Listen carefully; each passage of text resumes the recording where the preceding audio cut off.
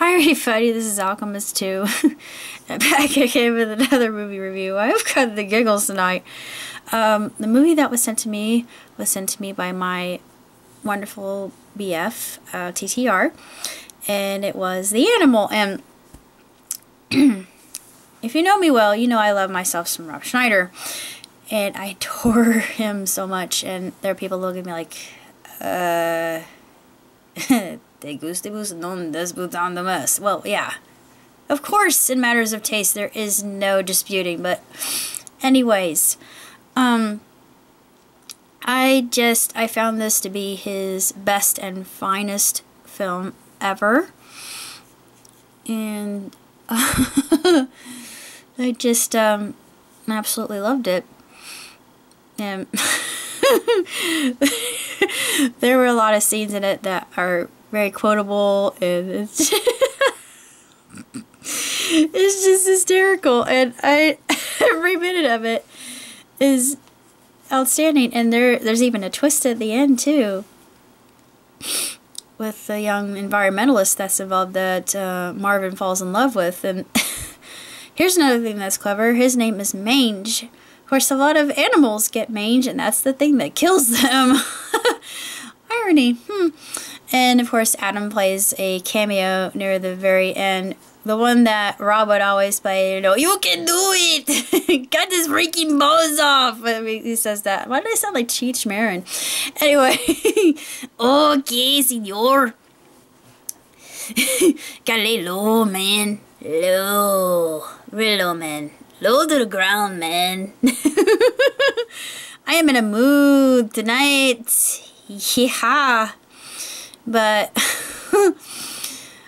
I think that this particular masterpiece is his magnum opus, just because it's so funny and it's comedic. I mean, his timing, his expressions, oh, it's comedy gold. I love it.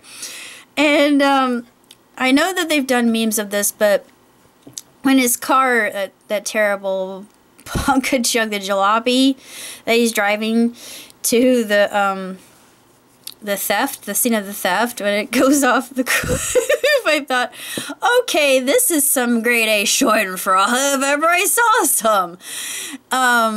And oh, it's delicious. But yeah, maybe that's the German side of me coming out, but anyways, as far as movies go, this one gets 2 thumbs way up. Beyond the ceiling, into the stratosphere, beyond that, and even into the galaxy, and yes, beyond. It deserves even more than that if I could give it. And then, of course, 5 stars, hands down. And, I'm so glad that my lovely TTR sent me this. I love him so much. He's got just incredible taste, and oh, this makes me love Rob even more. And I tried to get his autograph. I've been on the hunt for his autograph as well as Adam's, and I have gotten no response. It's been years ago, but I've gotten responses from other famous people. Like I'm in contact every so often. I'll hear from John Bastow. Yeah, John Bastow is cool. I like Mr. Bastow. And I hear from, trying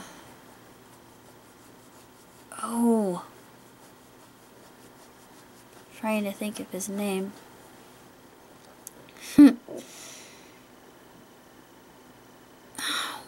Why is it escaping me at this moment? He's the young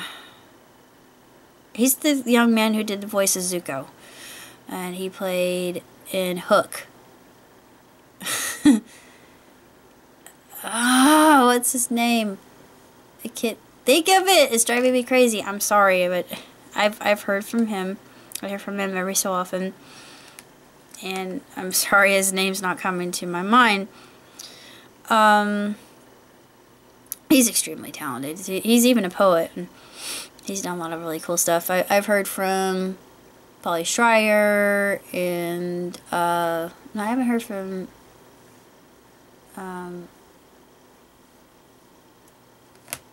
Richard Horvitz. I really want to hear from Richard Horvitz because that would make my day. But I used to hear from the guy who voiced Tallest Red. I don't hear from him anymore because my account got hacked. So that was a long time ago. Like I said, I've heard from him. I've heard from Dipsy Pop, which still sticks in my mind. But those people are an inspiration, and I'm glad they're in my life. But that's basically all I have to say about The Animal. And if you haven't seen it, if you're a big fan of Mr. Schnieder's work like I am, and appreciate his overlooked genius and comedic stylings and slapstick, also the countenance, how he uses the expressiveness of it, especially his eyebrows, which I love since I too have that ability. So good! Yay, heredity! But I'm on a roll tonight! Woohoo! But anyway, that's all I gotta say. See you next time. Live long, prosper. Woo! Ciao, Tootie.